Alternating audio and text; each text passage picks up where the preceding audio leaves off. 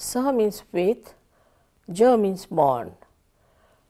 So, it is born with you the right to become united, which is the yoga, with the divine.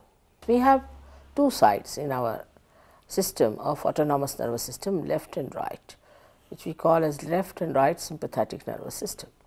The left side caters for our emotions, for our past, our desires.